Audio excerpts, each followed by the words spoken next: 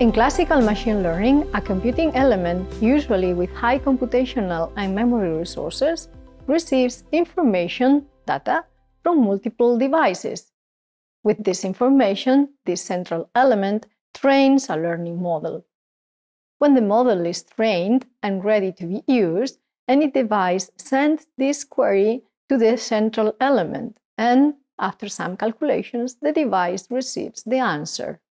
Let's see how it works with a toy example. Imagine our algorithm is going to be trained to, given an image of an animal, identify which kind of animal it is: cat, dog, horse.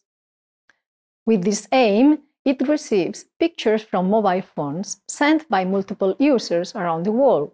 Each image has also a tag or label with the kind of animal, the picture of a cat and the word cat, for instance. These pictures are gathered and stored in our central element to train the algorithm. Once the algorithm has been trained, the training phase is finished, the central element is ready to receive requests, ready for the production phase. When it receives a new image without the label, it is able to identify the kind of animal is there, panda bear, for instance. In federated learning, the philosophy is radically different. The training is not centralized. Instead, the idea is that multiple devices actively cooperate to train the model. Using the same example, now the algorithm is locally trained at each mobile phone, using only the data, photos, stored in the same device. Instead of sharing the photos, each mobile phone periodically sends the information of the algorithm, what we call the local model, to the central element. The central element receives this information, all the local models, from all the devices and composes a global model that combines the knowledge from all of them.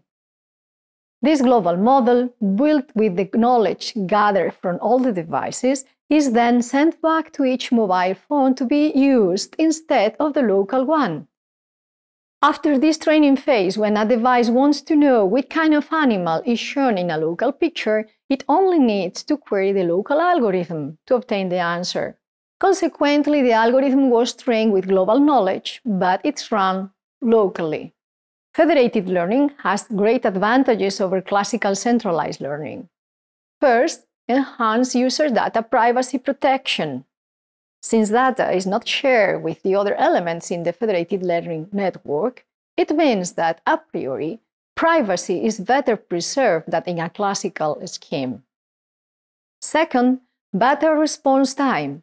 Since each query is locally executed, the answer response time is lower. We are saving time in sending the query and waiting to receive the answer. This is really important when the response time is critical for the system. Third, greater scalability capacity.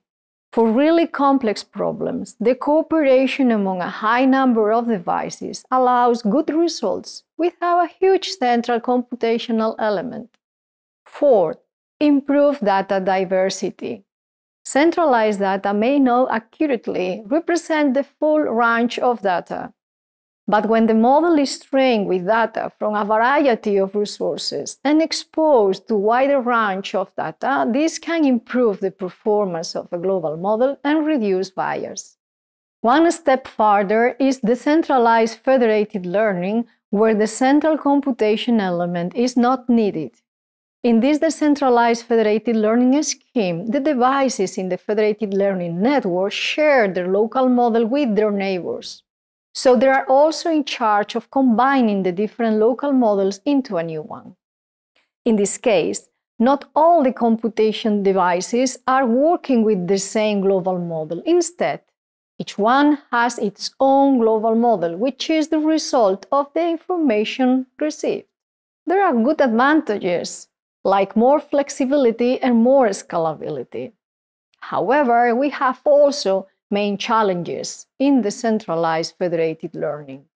Regarding privacy, although decentralized federated learning improves privacy since the data is not shared, there are still some risks. For instance, elements within the decentralized federated learning network may be semi-honest or malicious, and try to interfere and infer private knowledge from the artificial intelligence model that are exchanged. Other challenges regarding communication overheads. The exchange of local artificial intelligence models may increase the traffic in the networks. So it is very important to optimize the communications. This means reducing the exchange of models only when it is worthwhile. That means when the other elements in the decentralized federated learning network can take advantage of the new knowledge. In fact, in this project, Truffles, we are working to deal with these challenges, improve privacy and security, and reduce the communication overheads in federated learning setting.